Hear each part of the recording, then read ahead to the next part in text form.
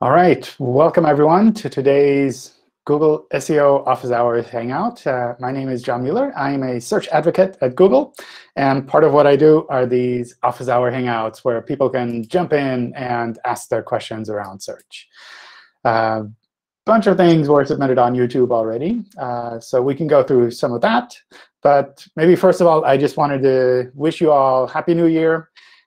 Thanks for sticking around last year through all of the, I don't know, ups and downs and sideways and everything. Hopefully, this year will be a little bit easier, but it's starting off with a bang, so we'll see. Hopefully, at least with these office hour hangouts, we have something kind of regular that's not too crazy. Anyway, and so we can jump through some of the questions that were submitted, but maybe first of all, if any of you want to ask a question, something on your mind, feel free to jump on in now.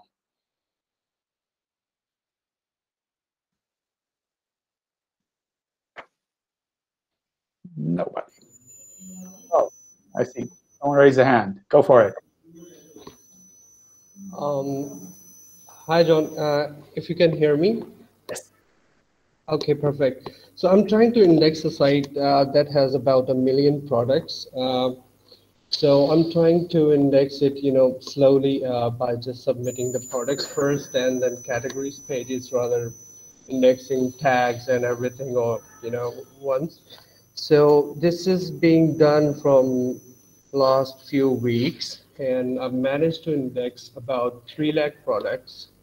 So is there something I can do extra to expedite the process so I can get index those products quickly? Not really. So I assume this is a new website? Yeah, it was actually published 3-4 months ago. Yeah. Yeah. OK.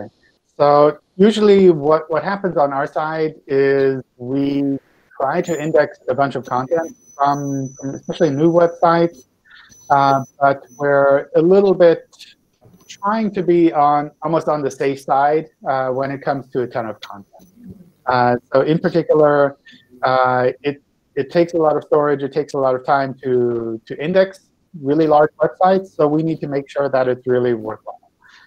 So one of the things that we do is we might, in the beginning, with a new website, we might be a little bit more conservative and a little bit hold back a little bit on the indexing speed, on the crawling speed, so that we don't cause problems on the server. And over time, as we see that this is a really good website, that it's kind of embedded well within the rest of the web, and we'll pick up again and crawl a little bit more.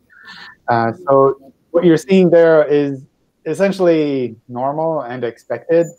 And it's not that there is a simple way to just say, OK, Google, index 1 million pages, but rather you have to kind of show to Google that actually the millions of pages that you have on your site, they're worthwhile, and they're important to be indexed because they contain something that people are looking for, where people are actively going to your site, recommending it to other people. So, yeah. So that was really interested. Actually, yeah, know this, the quality and the, from your guidelines, etc. So this is actually a parts website, mechanical parts. It has, specific niche or industry that is, searching for those parts. So I believe it might take, much longer than the usual website. What do you think? Yeah. I don't know. It depends. It's possible. So one of the strategies that some sites use, especially in the beginning as they're building things up, is to concentrate on fewer pages that are really important for you, and build up on those pages and expand from there. So with a parts website, one of the things you could do is focus, for example, on the categories of parts that you have.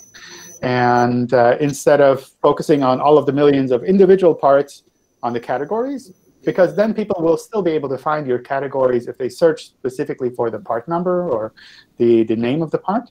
But you'll have a lot fewer pages that you want to have indexed in the beginning. And we can focus on that first. And then over time, you can say, oh, well, these parts are also good to be indexed, and these parts. So kind of controlling indexing a little bit to match what you actually want to have found. Perfect. Yeah, I got it. Thank you so much. Sure. It's always a bit challenging with a new website, and if you have a lot of content, and especially if it's something where you'd say, well, it's normal content. It's not that you're like automatically generating content in the millions of pages. But it takes time, and kind of learning to focus first and then expand from there, I think that really helps. Thanks.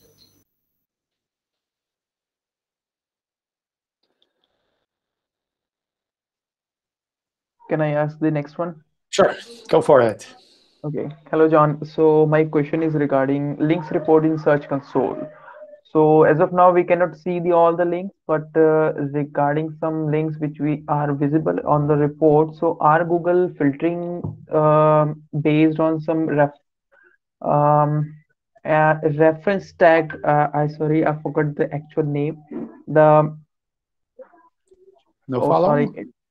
Yeah, the no follow, sponsored, or UGC and all. So is Google shows all the links, all type of links, or Google filter some type of links or attribution, we can say? So just wanted to know. Yeah, we don't filter by the type of links, which is sometimes a bit confusing. But what we do there is we show a sample of the total links. It's not that we would show all of them there. It's not that we would filter by no follow or by disavowed links or things like that. It's really just the sample. And we try to make it a representative sample. But so sometimes you have a little bit more, and sometimes you have a little bit less.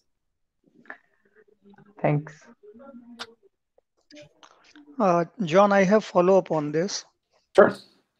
Sure. So, John, in case there is any site migration, on that case, can we expect immediately moving links from one property to next property, or it will take time for Search Console to start showing links on new property?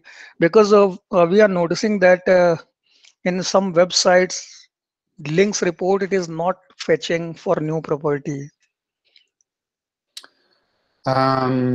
I think it would be normal that it takes a bit of time with a site migration to update all of the data in Search Console. I don't know if there's anything different with regards to the links reports there.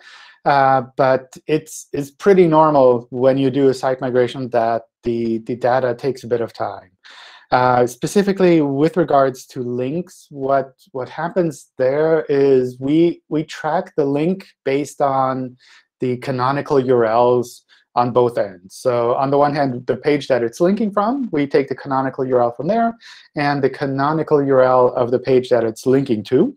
And if you do a site migration, then individually, the pages on your website will ideally shift the canonical to your new site.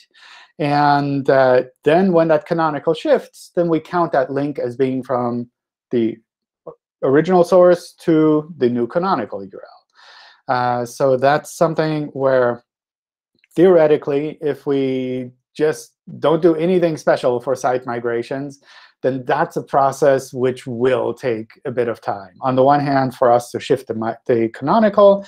On the other hand, for us to shift the data in the links report. So I don't know if we do anything special for site migration cases where you have the setting in Search Console. But I would expect that this takes several months maybe to settle down to the new domain when you're doing a migration like that. And it's probably similar for the other reports, but especially with the links report, it's really something where we really have to focus on the canonicals on both ends, and that especially takes a little bit longer. So on that case, if new property is getting indexed, then immediately the links from old property will be shifted, or Google needs to go and crawl those links again, and then only it will map canonical and then shift. Meaning it will depend on links source crawling, or it No, will depend only. Okay. no, it's based on the destination. So it's a little bit, I don't know, complicated in the sense that for the links we have those both ends, like the page it's linking from and the page that it's linking to. And if either of those changes the canonical, then we will update that in our internal links. But especially with the links report, there are like so many steps that lead to the data being shown in the links report. I could imagine it just takes a little bit longer. Okay. Thanks. Sure. One another question I just wanted to ask OK. regarding the lead. So um, uh, suppose a website receive a manual action regarding unnatural links. So how a webmaster or a website property owner will, analyze those links? Okay, because of those links, I'm receiving the manual action, because in manual action there is no example links are given. Yeah. So this is very hard to webmaster to identify which links causing the manual action, or yep. Yeah. So I think the general theme is kind of like, well, if you don't show all of the links, how can I fix all of the links? Yep. And in general, when it comes to manual actions, it's not something that is based on individual links. It's really based on a broader pattern. And that's essentially the broader pattern that you should look for and try to resolve, and not like those individual 5 links there and 5 links here kind of thing.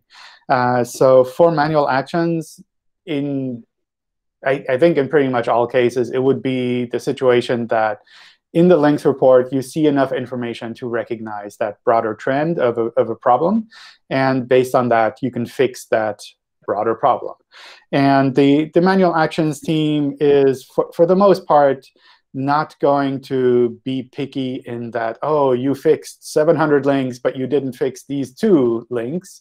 But rather, they want to see that you understood what the problem was and that you were able to resolve that. So that's kind of the general idea there. And for that, you don't need to have all of the links. You need to kind of know what the problem is. And most of the time, you will kind of know what you or what your site did to get that manual action. And then fixing that is something that needs to be done. One of the things, especially I think with the links-based manual actions, is it takes a lot of manual work on our side also to review those.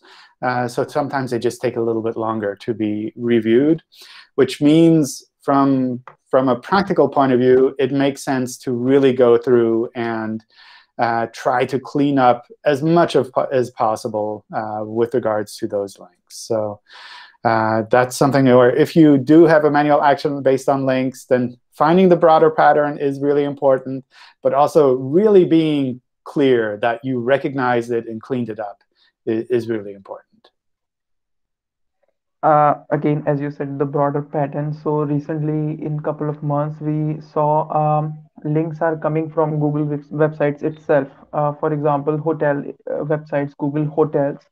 So from Google Hotel website, we are getting around hundreds of thousands of links for a specific single page without no follow, and the anchor text is remain the same. So will this cause, or maybe the reason for the manual action, or No, no? that should not be the case. If it's a no-follow link, definitely not. If it's something which is a natural link that is there, then also definitely not. It's really more a matter of maybe you reached out to 1,000 bloggers and tried to get a link from their site, or maybe there's some other pattern involved where you're paying people for links, or you're doing some kind of a link exchange kind of scheme. Then that's the kind of thing where the web spam team would step in and say, OK, we need to take manual action here. For no-follow links, we can ignore those automatically. That's perfectly fine. Just because it's a large number of links, that doesn't matter. If it's a similar anchor text, that doesn't matter. It's really the thought behind the links that's important for us.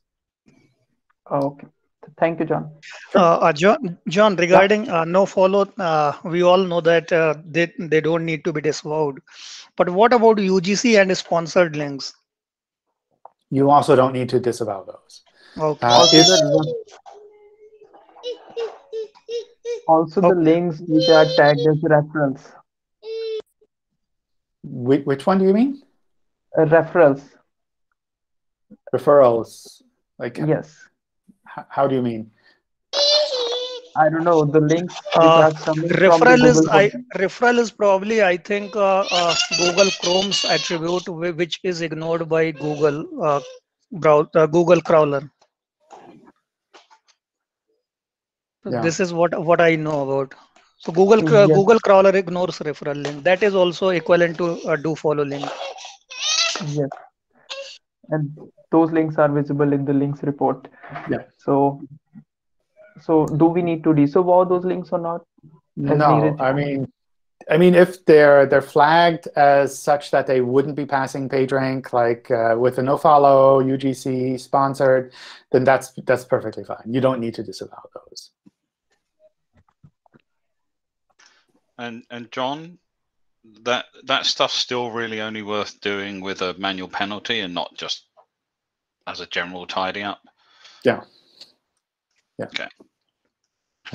I mean, the one case I might do that outside of a manual penalty is if you really know that someone working on your website did something weird in that direction, and you just want to make sure that it doesn't end up in a manual action. But for like normal websites on a day-to-day basis, you don't need to do anything with the disavow report. John, regarding this, I had one idea. So when Google already discounts those links when manual action happens, and we have seen a lot of times webmasters disavow other types of links which are not worth to be disavowed. And you also suggested that it is not the web spam team 100% expects links to be disavowed. Then why Google wants webmasters to disavow those links? Or do some exercise, because Google is already just discounting those links, and the chances are sometimes webmaster make more damage on the website. Yeah, I think it's at some point we'll get into the position that we can really completely handle this. But it's on the one hand, it's a way for people to clean things up if they are aware of issues. And the other part that I think always comes up a little bit when it comes to links is the general fear that a competitor might be harming your website. And that's something where I think we do a really good job of recognizing those situations and ignoring them. But I know it's easy to lose sleep over something like that because it feels like something that you have no control over. And by using the disavow links report, that's something where if you do recognize something where a competitor is doing something really weird with regards to links to your website, then you can go in there and say, OK, I just want to be 100% sure that this is not something that Google will ever consider as something that I'm doing. So that kind of that peace of mind aspect, I think, is also quite useful there. But I think it would be nice at some point to be able to move away from just like focusing on links so much, but probably not soon. Also, the other option is to just not allow users to do it, in which case they're screwed permanently. Yeah, you're asking Google to do more work to save you work, which for the most part you don't need to do if you haven't done anything wrong anyway. So it's self-policing in a lot of ways, other than genuine, attacks on other sites, but they're few and far between, the genuine ones. Or I should be more specific, the genuine ones that work I mean, it goes on all the time. Our site's got a ton of junk links coming into it, but we didn't build them, so we just ignore them. But genuinely malicious, effective, negative SEO attacks are, I mean, you just can't find them. No. I don't work for Google, by the way. Okay, I'm going now. Thank you, Rob.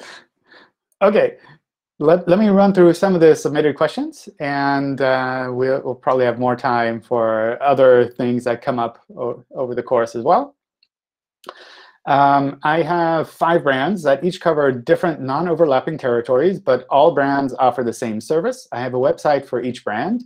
The content for each website is the same, other than that the territory that's covered. What's the best approach for SEO for website content so that one brand doesn't penalize the other brand with duplicate content? Is it to write different content for each site, or to use JSON LD to tell Google the target territory for the content, or something else? So it sounds like the content is in the same language, which is something that I think would make it very different. Because if the content were just translated into different languages, then it would be unique content. We wouldn't have to worry about duplicate content. So that's one part that sometimes comes up. But it sounds like maybe in this case, everything is in English and for different countries that speak English, for example. One thing you can do here is use the hreflang attribute to tell us about these different versions and say, this is the English version for the UK. This is the English version for the US, that kind of thing. That helps us. What happens there with the hreflang is that we will index these different versions in most cases. And when a user searches, we'll try to show the version that is most suited to their location. So that's one approach that you could do there. The other approach is, like you mentioned, making sure that the content is slightly different. A third approach might also be to say, well, if this content is really the same everywhere, then maybe it makes sense to concentrate it into one site.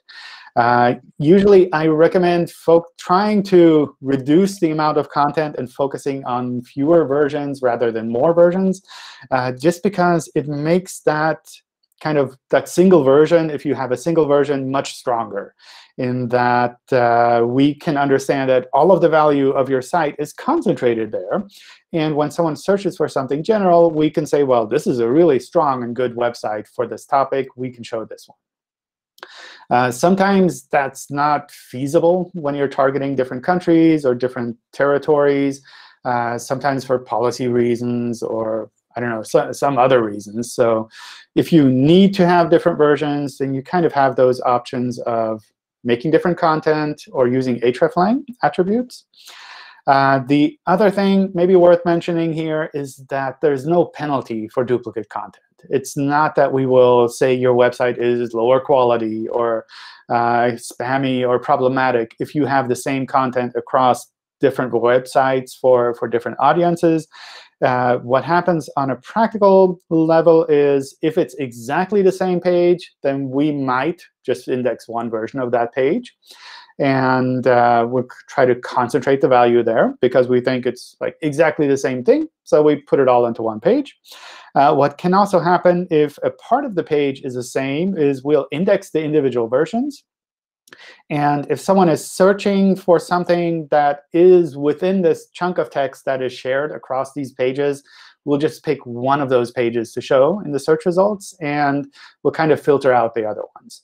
And usually, we'll try to pick the one that best matches what the user is looking for. But sometimes that's kind of tricky if we don't have enough information about what exactly the user is looking for. So those are kind of the different approaches there. And I think there are pros and cons to all of those approaches. So it's not that there's one solution that will always work if you have 5 brands and you want to keep them kind of separate. But different approaches might make sense in your particular case. My website is an e-commerce site, and my website's index pages have been declining. What can I do to increase my website's index number? So I think we talked about this in the beginning slightly as well, with regards to the site that had millions of pages and is just getting started. In particular, when it comes to indexing, we don't guarantee that we will index all pages of a website. And especially for larger websites, it's really normal that we don't index everything. And that can be the case that maybe we just index 1/10 of a website because it's a really large website, and we don't really know if it's worthwhile to index the rest.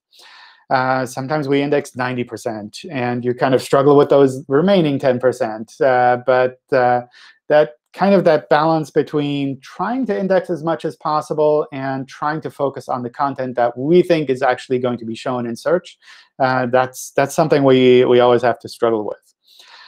So usually the approach that I recommend is kind of twofold, and we talked about this in the beginning as well. On the one hand, trying to reduce the number of pages that you want to have indexed so that you can focus a little bit more on fewer pages and making those stronger. That's one approach I think makes sense and is, depending on the website, kind of possible. The other approach is to really significantly work to improve the quality of your website overall and to make it so that Google and users and everyone understands that this is a really important website. And it would be a flaw in Google's algorithm if Google's algorithms decided not to index as much as possible from this website. So that's kind of the other approach there. Usually, it's a little bit easier to focus on fewer pages and just making those stronger than to significantly improve the quality of a whole website overall, especially when you're talking about a really large e-commerce website. But sometimes it's worthwhile to take that time to invest and try to significantly step things up. Share some brief information on SSR and CSR and how it impacts indexing and ranking. So SSR is server-side rendering, and CSR is client-side rendering. So usually those are the aspects of kind of like how you're using JavaScript on a website with regards to showing the content on your website. And the general approach there is, if you have a JavaScript-based website, if you don't do anything special, then that would be called client-side rendering, because in your browser, it has to process the JavaScript and then render the pages. Whereas if you do something special on your website with that JavaScript-based website, so that the server actually processes the JavaScript and then sends the HTML code to the browser, then that would be called server-side rendering. And there are pros and cons to both of those approaches. Sometimes there's a speed aspect involved there as well, and that server-side rendering takes a bit of time, but it makes things a little bit faster for users, so you kind of have to balance things out there. I would recommend checking in with Martin. Martin also does office hours for SEO, for JavaScript SEO in particular, and trying to ask him, I guess, questions more specific to what exactly you're looking for. Because this is a really broad topic, and I don't think there's like this one thing where it's like, oh, you should do exactly this, and it will work well. But rather, usually you have some existing framework on your website that's based on JavaScript, and you need to figure out what you need to do there. So I check in with Martin on that. How do AMP pages help in ranking? Also, how does it make sense when we have a PWA client-side rendered light, quick loading pages, and we also make AMP for the same pages? So AMP pages do not affect ranking. That's kind of the first thing, first off.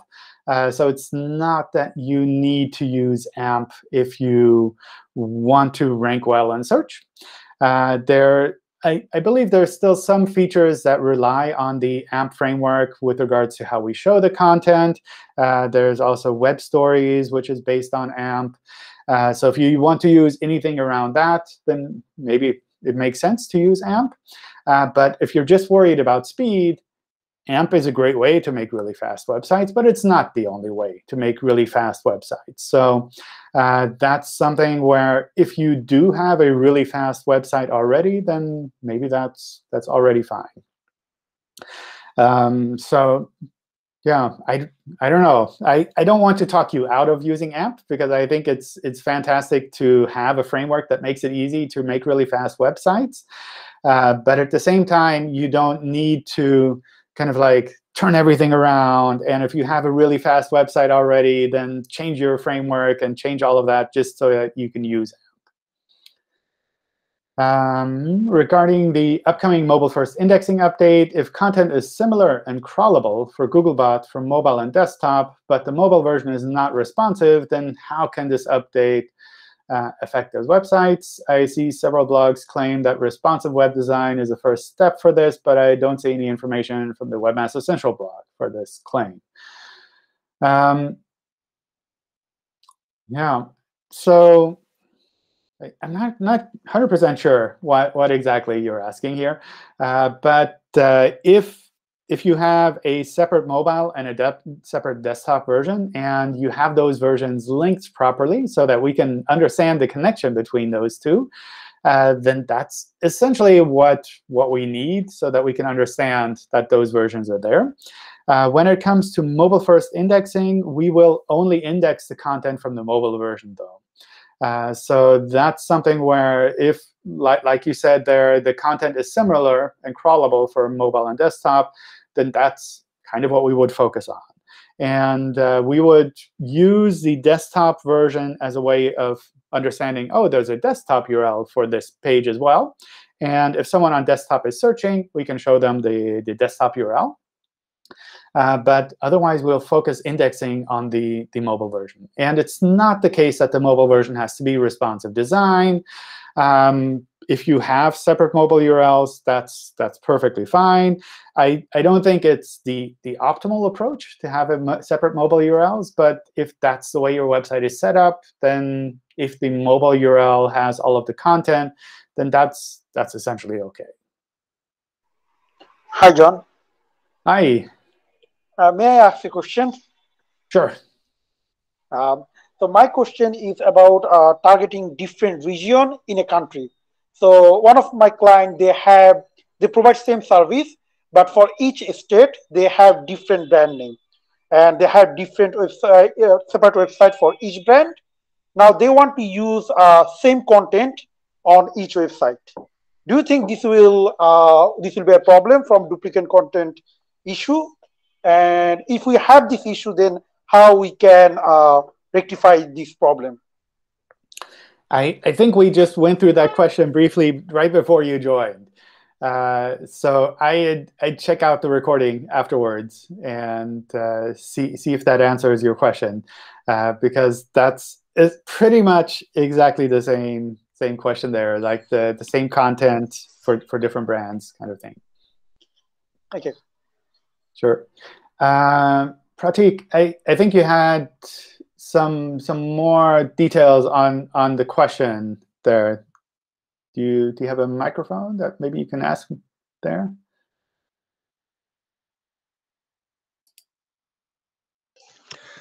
John, I think he is talking more about viewport. Is it really required to have responsive page if the content is similar in mobile and desktop version?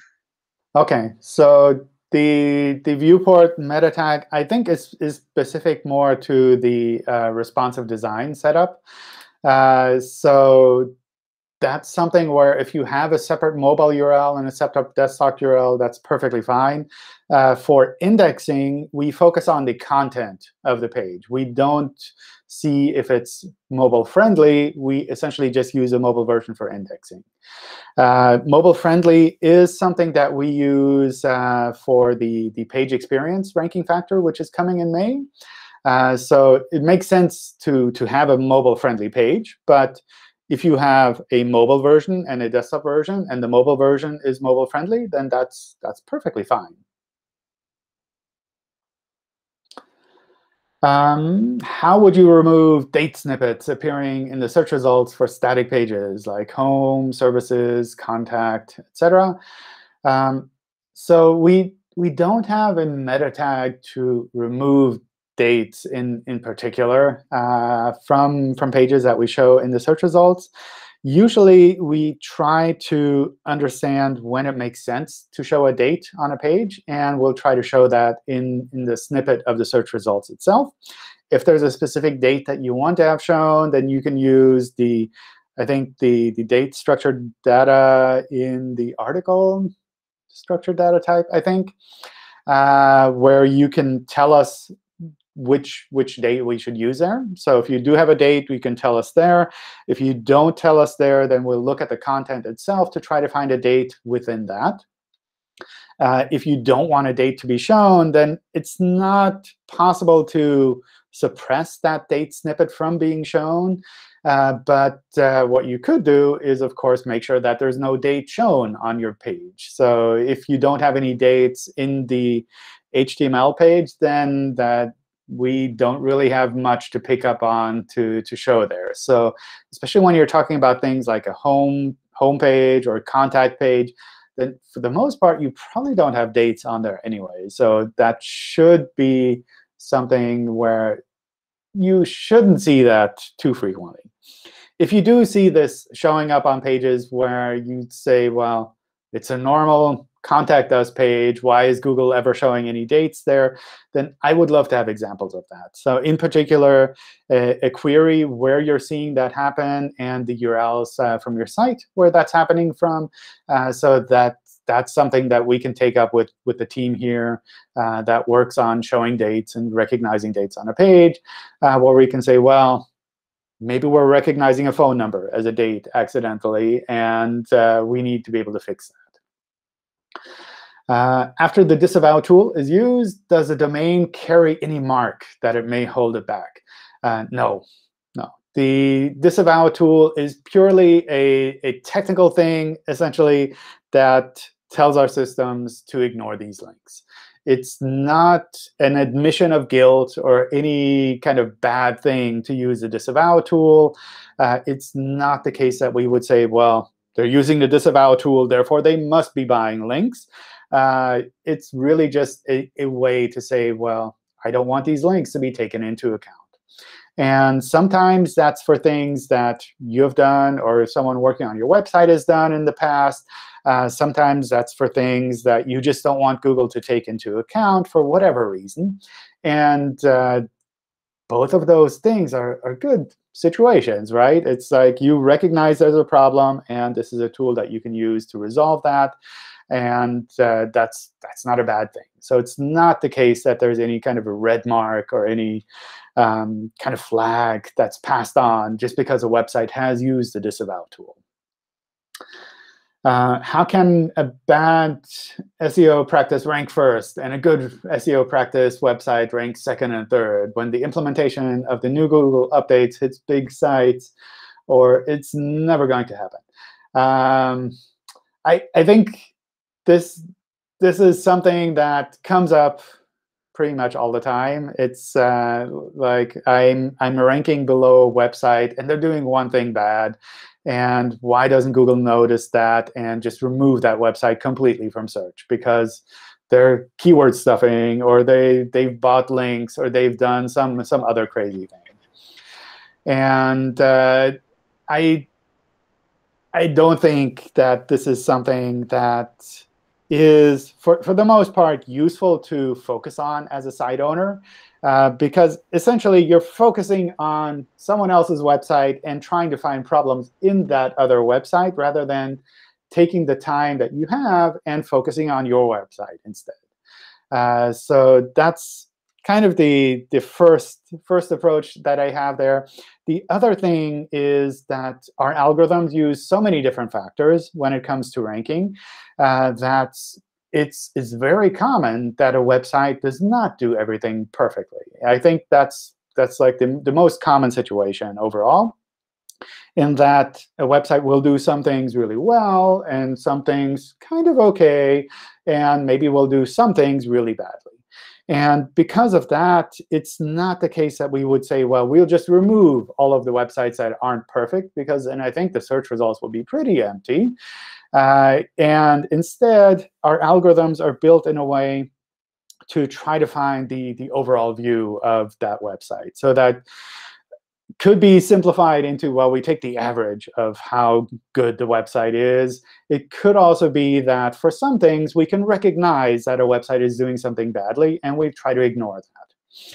And I think that ignoring option is really important and really a strong part of our algorithms, because that means that even if you follow bad advice from the internet somewhere, it's not that your website will automatically be discarded and never shown in search. But rather, like, we recognize, oh, you're using keyword stuffing on your pages, and we can just ignore that keyword stuffing, and we'll focus on the good parts of your pages. So if you get weird advice from friends or from the internet about your website, and you follow that advice, and we can recognize that, yeah, you're trying to do something sneaky there, then we'll try to ignore that and instead focus on the good parts of your website. So that's kind of a good thing for your situation. But obviously, if your competitor is doing something wrong and we're just ignoring that bad part, then that can be a bit frustrating. So instead of focusing on the things that your competitor is doing wrong, try to find ways that you can improve your website that kind of are more, I'd say, sustainable for the long run for your website in particular. And that could be to say, well, the website, the competitor is doing these things badly, and maybe Google is ignoring those, but I can do those things really well. So that when Google reevaluates my website over time, it'll see, well, actually, I have a lot more things that are lined up and done well. So that's definitely one approach. The other thing to keep in mind is that a lot of times these situations are based on kind of technical elements of a website, where if you look at a website and you say, oh, their HTML is not good, or they have maybe this specific score in a testing tool that you have, and your website has a better score, those technical elements do matter to some extent. But what is also really much more important almost is the overall quality and the value that your website brings to the web. So that's something where it's very easy as an SEO who focuses on tools and numbers to say, well, technically, my website is better.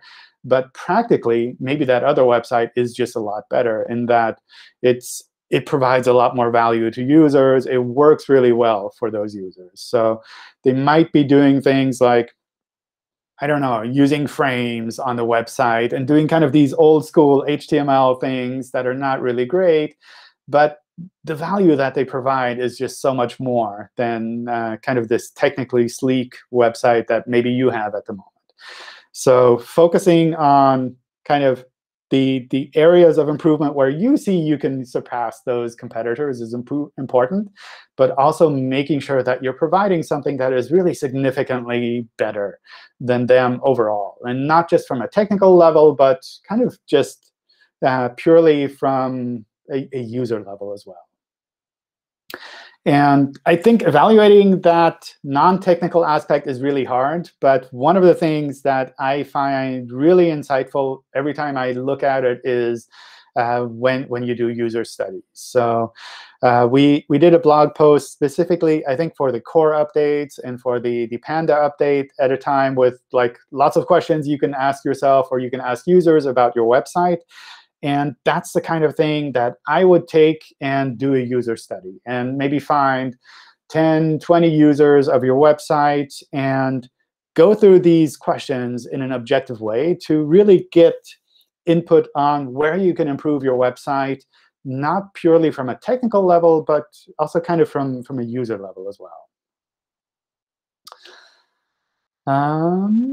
Let me see. Maybe we can run through some of the other questions here. The large website with millions of products, I think we talked about that briefly. The most important ranking factors.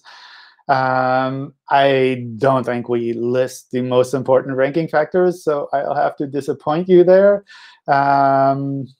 If I submit a blog post today and add more content in 10 days from now, do I need to submit an updated sitemap for the blog post to get updated, or will it just get recrawled? So the sitemap file definitely helps us understand when there's new and updated content. So that's a great thing you can do. If this is something that is if you're using a CMS like WordPress, for example, then this will be completely automated. There's nothing that you need to do there. If you're using a setup where you don't have a kind of an automatic sitemap file, then you can use the submit to indexing feature in inspect URL and let us know that way. From a practical point of view, if you're doing anything more than a website with, let's say, 10 pages, I would strongly recommend using a sitemap file and automating this rather than doing it manually. Should a 404 page contain a self-canonical? Is it OK if I added one and then removed it? We don't look at any content on a 404 page. So if a page is returning a 404 status code, then essentially we say, OK, that's fine. That's enough for us. So if there's a canonical there, if there's a no index there, if there's anything else on that page, we essentially ignore that. If it's a 404 page, it's a 404 page. Cool. OK. I think we ran through those questions. What else is on your mind? What else can I help with? John, actually, that question about a date popping up actually reminded me of something. A friend of mine asked me a question about our site, and I thought it was a pretty good question because it had, well, wide appeal for others, and it's about different types of content on one site. So she has a website that has resources for women who are interested in stand-up comedy, where you can take classes, how to write a routine, that kind of stuff. It's very, very evergreen. But she also has a blog that's written by established comedians tied to news events. So she asked me if the Newsier articles written by these well-known comedians or experts, if you will, should they have bylines and timestamps while the evergreen content does not? So yeah, I guess that. I think that makes sense. Yeah, to have something like that. It's sometimes, I imagine, a bit tricky if you mix those two on the same site, and if it's hard for us to recognize which part is the Newsier content, which part is the evergreen content. So something like separating that out in a separate URL structure, I think, would make sense. But in general, if you have something that is timely, then I would certainly go for making sure that you have that byline there, that you have the date on the page, that you have the date in the structured data as well, just so that we can clearly understand this is something new that just came out. Maybe we can show it in Discover. Maybe we can show it otherwise in the search results. Thanks. Hey, John. Hi. Hi, I'm having a question on like a XRobot tag. So we can't supposed to use like a private folder or the page level no index meta tag. So I just go through the XRobot tag. So is that the permanent solution for preventing the Google from the index, or it's like something similar to robot.txt blocking? So we need to block the page entirely, permanently from the Google or any other search engines. So can we use XRobot tag? Sure. Yeah. I don't know about other search engines. So in particular, the XRobots tag is kind of a special variation of the robots meta tag. So I don't know if all search engines process that exactly the same way. But if you're serving the XRobots tag on a site-wide level for all of the URLs from your website, then that's a good way to prevent them from being indexed. Okay. So like the server level configuration or the header.php, or like which method did you prefer for the entire site blocking? Totally up to you. Okay. It's like we only see the end result, and how you implement that end result is totally up to you. Okay. Thank you.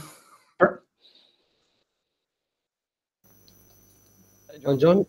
Okay. Our question actually, there's a website which was put to no index through meta tags and was de-indexed 10 days ago. when we realized and we removed that no index property or tag, and we're just waiting for about 10 to 12 days now to get crawled by the Google. But is this something take extra long when this happens? Usually because the average we get index our sites in a few days, like 3 to 4 days or maybe 7 days, but it is taking a bit longer. Anything you can add to it? Is it the whole website, or is it just pages within the website? Actually, I was reviewing, it was the whole website which was put to no index, so the eventually whole website was removed from the Google. So when we looked and we find that, the whole website is no index, it's removed. So we just, yeah. Yeah, and how long ago did you remove the no index? It was about 26th and 27th of December, and now it is 8th, so it's quite a long, yeah. Yeah, so usually for the most part, I think there are two aspects that play into that. On the one hand, for most websites, we try to recrawl at least some of the pages every couple of days. So even if the website was on no index for a long time, then we should try to recrawl those every couple of days. So it's like end of December, and now it feels like, I don't know, maybe 2 weeks almost. That seems like a time where we should have recrawled at least some of those pages and shown those again. So that's something where I would say if we're not indexing anything after 2 weeks, that feels like maybe there might be something else that is wrong. So maybe something like a removal request is still pending somewhere within the website. You can check that in Search Console. Maybe there is a manual action that's in place. You can also check that in Search Console.